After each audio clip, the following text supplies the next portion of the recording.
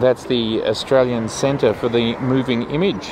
There's nothing like shooting under a bright light. Well, today we're kind of reviewing the 0.95 Speedmaster. But in the end, it's become the 24-70 and the 50mm 1.8 Z mount lens comes into this review just by weird default. How about that?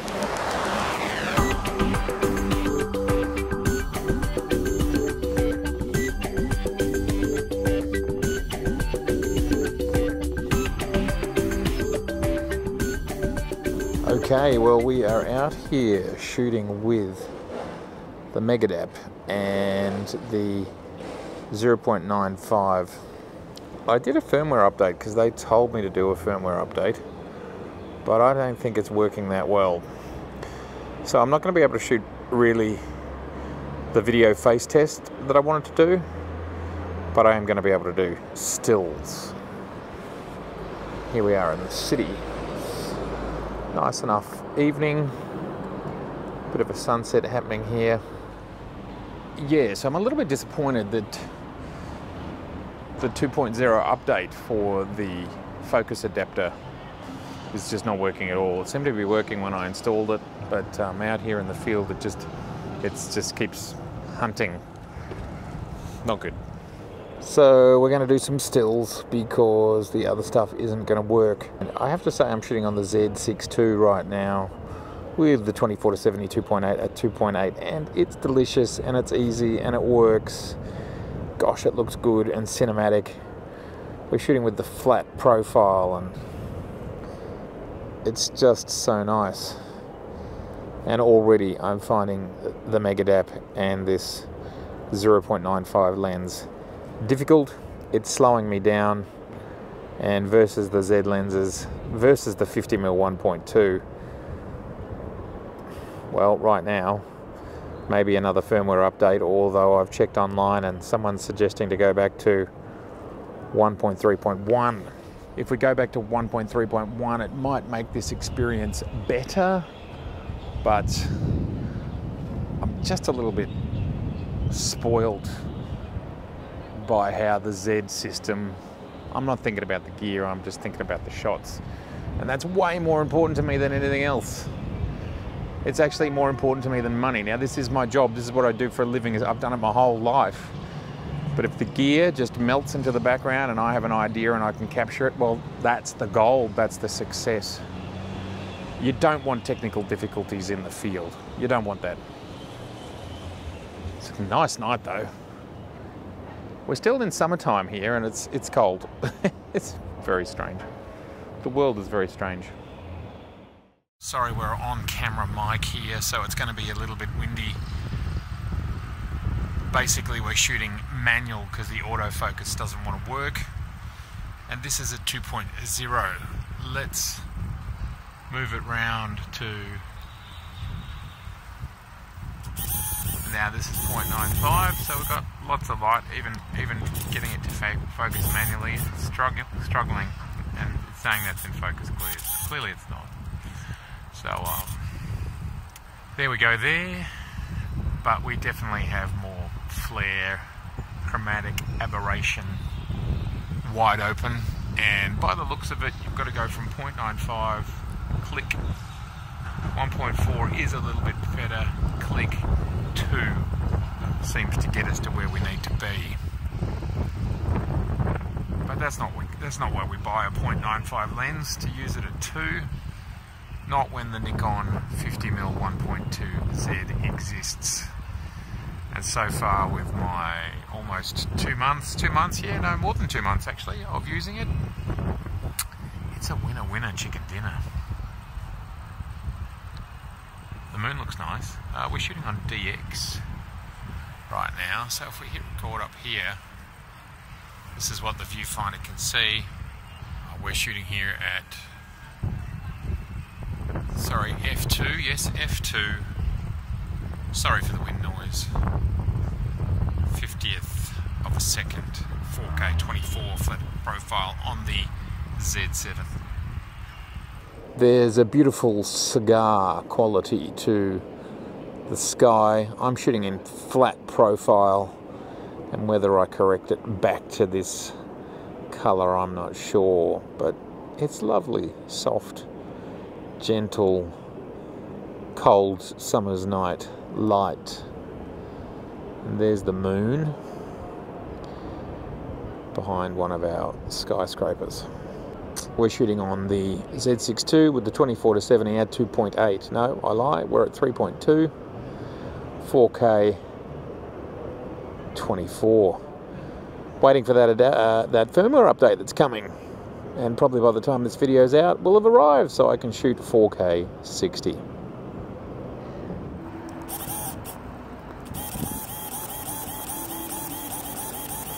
Well, it just cannot find focus. Look at that. Whereas the Z6 with the 50mm, it would be done. It's interesting, it's just not working right. Something's not right. I think it's the firmware update, because it's just out of control. Bad. There we go. That made it feel better.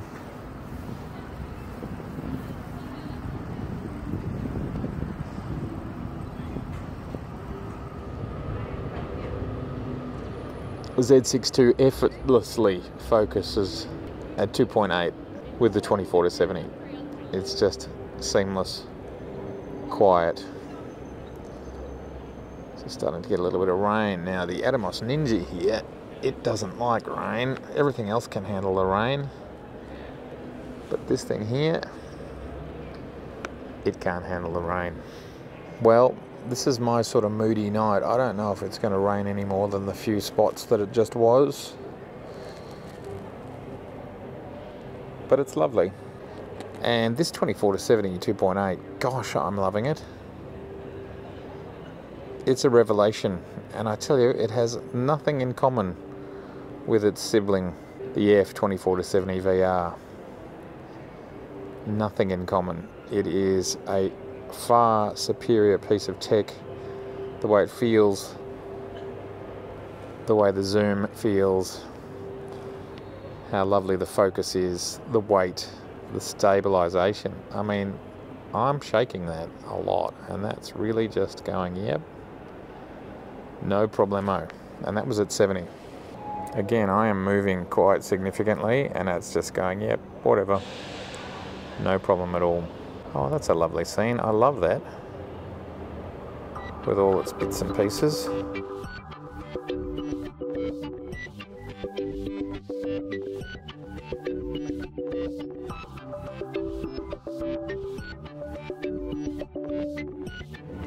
So here we are on the river using the 24-70 2.8, and well, that's a lovely looking bokeh, I reckon, for a 24-70 2.8 zoom. Don't you love the way water just does that? So good. So what I'm trying to achieve here is, this is where this lens might come into its own. When you're doing sort of more kind of interpretive images, not quite so literal, where they're soft and abstract. The night has fallen, and now we can play with the light and see what it does. There's some interesting balls there, interesting shapes. Now we are at f.095, so shooting in the dark, getting some interesting shapes and textures and colours. Kind of works quite well. That's the city right there. I like those colours and shapes and textures.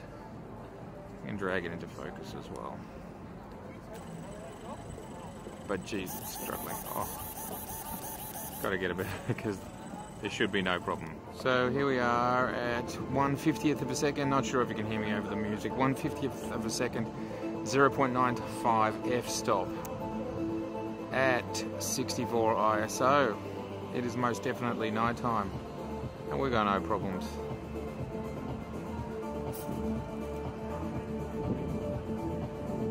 shooting under available light. As we can see there on the light, bottom right hand corner, bit of chromatic aberration. If I stop down, it helps. And here's the Z6 at 4K with APS-C or DX crop. Love it, looks great. And this is what it would look like if we shot 4K 60p as well. This is the crop. Now let me show you without the crop. This is what the frame looks like without the crop. We're at 70mm on the 24-70 2.8S. And of course 70 becomes 105 at DX or APS-C.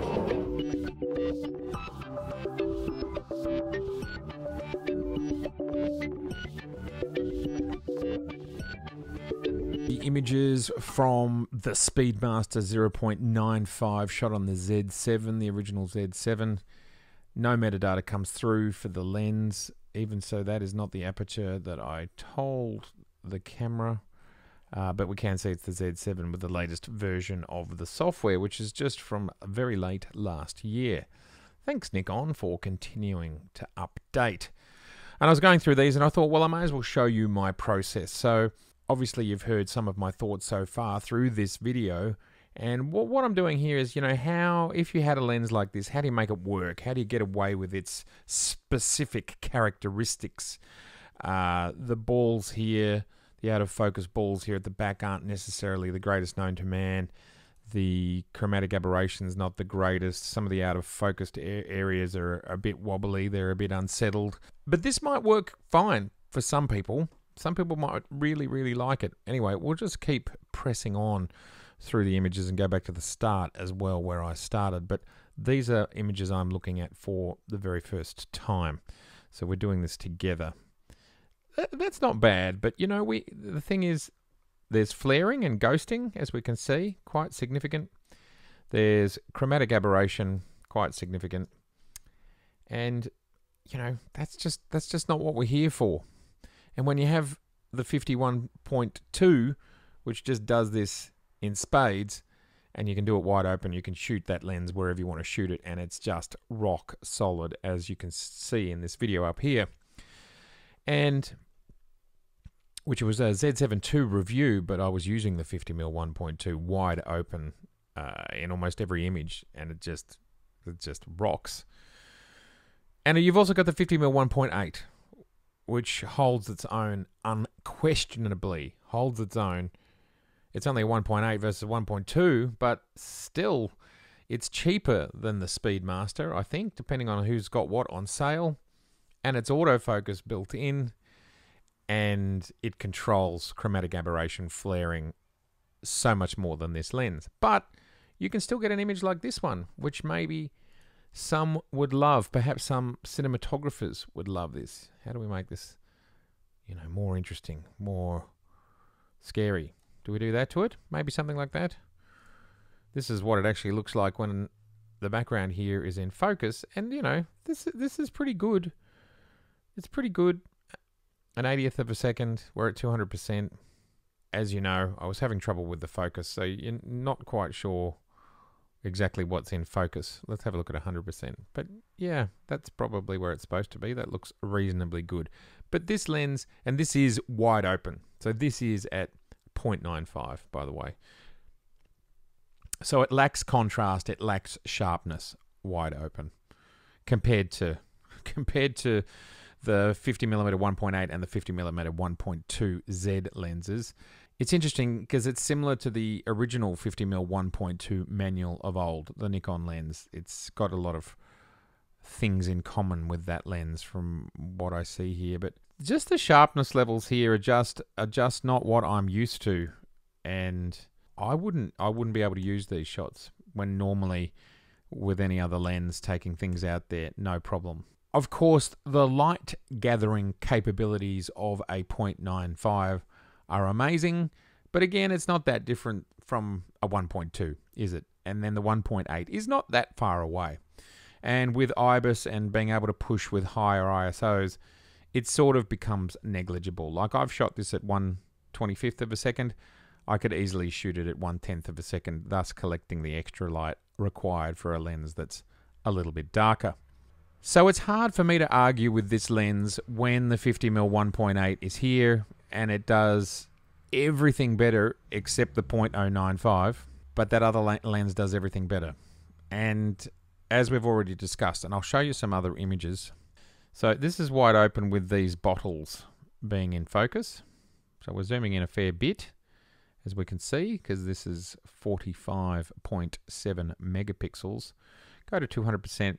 That's what's in focus. So you can kind of see that it is in focus. It's just, it's soft, and we've got a lot of green and purple going on here.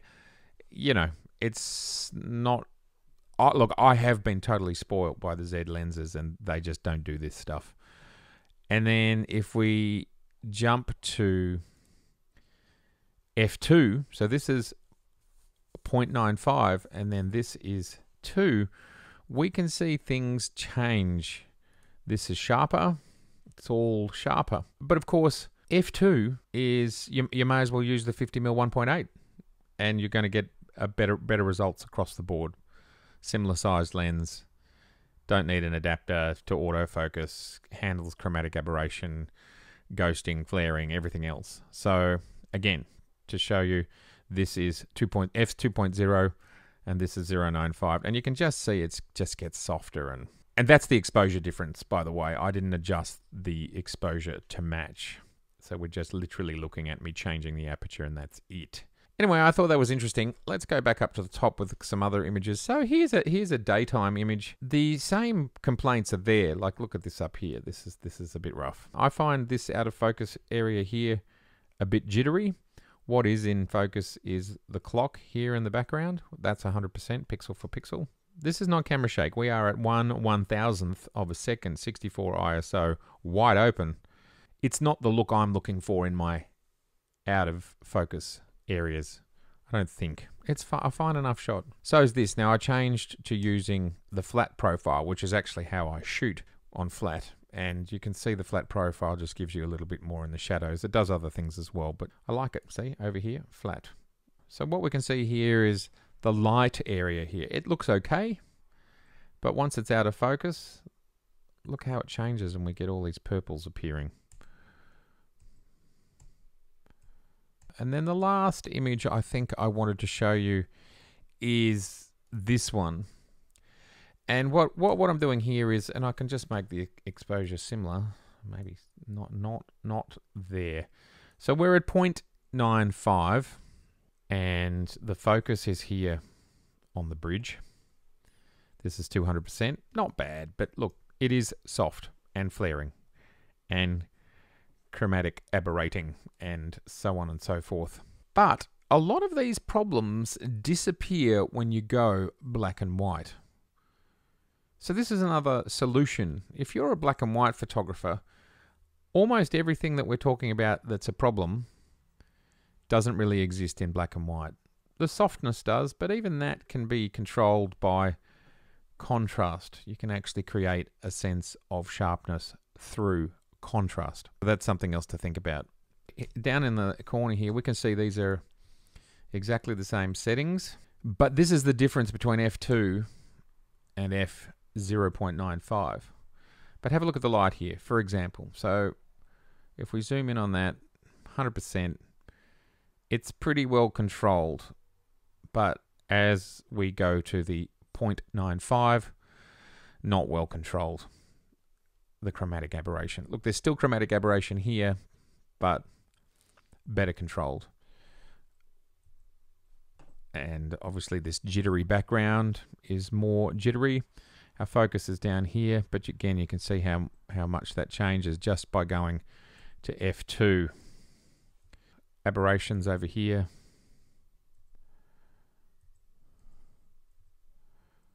f2 is where you want to start to get better images. But again, I'm not sure I see the point when you can get the 50mm 1.8 if you're shooting this at f2. It's on the off occasion that you might use it at 0.95 and you can somehow get away with it because there's no direct light sources in the image, or you're going to make it black and white. So then you just have to think about all those parameters to get away with using the lens. This is visually. Obviously, the Megadap adapter, which was auto-focusing, is another whole issue.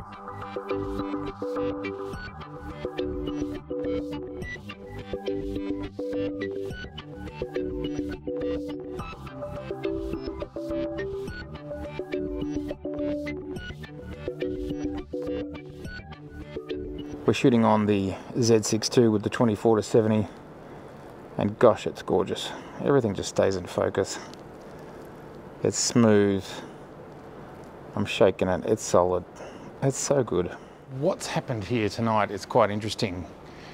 I've gone out to shoot with the Megadap and the Speedmaster 0.95, but it hasn't worked out. So my camera that was going to capture all of that, I've ended up, this could be a review about the 24-70 2.8, which could be the smoothest lens to date. I'll explain what I mean. As was suggested in my comments today, would you be better off with the 50mm 1.8? Well, what I'm finding is this lens doesn't really start to become similar in regards to flare and contrast and chromatic aberration until it gets to f2. And considering the 50mm is cheaper than Nikon Z 50mm 1.8 and it has built-in autofocus, I think there's no doubt that that's clearly the choice that you would make. It is a 0.95 maybe, but I'm not sure it's really usable except for specific situations. What I want to show you now is images taken on the same night, but with the glorious 24-70, which has just been a revelation to me. Now, I haven't touched these images much. Just to kick it off here, we're on the Z6 II. The new software hasn't arrived as of recording, the new firmware. And the lens is the 24-70 2.8S.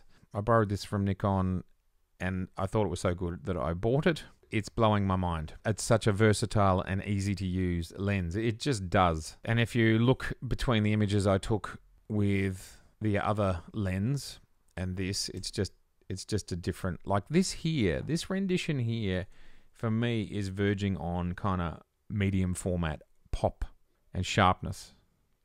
Like it's just nuts. Great color rendition, great contrast. It's just controlling. And remember that other image that was out of focus and this was all chromatic aberration all over the shop? There's nothing going on here. This is wide open at 2.8. Obviously it's not at 0.95 because that's as far as I can go, but there's nothing to clean up there. It's solid. This is an image of the Megadap and the Speedmaster on the Z7. Some other lovely little images here. It's just a smoother, simpler, more integrated experience. As I said before, you stop worrying about the equipment and you just get on with creating images that you like. It's a completely different experience. Again, here's this image. Not exactly the same everything, but you can just see how different it is when it comes to chromatic aberration, like those tiles, clean. And we're here on the Z6 II, so it's a different megapixel count, but still it's a pretty fine result. So the 24-70 2.8, it gives you color, it gives you just crazy sharpness. Here we are at 1/8 of a second at 2.8, ISO 100, and let's just go into 100%. And I don't know what much more you can ask for in regards to quality in the corners, dynamic range. It's just tremendous, just tremendous. This side is not in focus. Clearly my focus is in there, so that's a bit weird. I don't quite understand how the blackboard must be much closer to the window than it feels. This was a review for the 50mm 0.95. Really, I'm happy to conclude it's the 50mm 1.8. That's really the one you should go with. But the hero of the story tonight is the 24-70 2.8. It's a really good lens. Just before I go, I wanted to show you this footage here. This is the first shoot that I've had in a very long time in our city gallery space, which doubles as a photo studio. It's awesome. We were setting up 2 different lighting scenarios here, but that is not what this video is about. I'll do that some other time. In regards to the Speedmaster and the focusing issues, well, that's Megadap. I've already reached out to Megadap in regards to the firmware, and hopefully we can work out how to work it most optimally. I've already made my comments about what I think of the lens optically. That's what this video is all about. As always, it has been so very good to see you. I do hope to see you again. If this is your first time here, please do subscribe, and I will see you very soon. There is now over 300 episodes you can watch right now. Please share, please like, and I will see you very soon.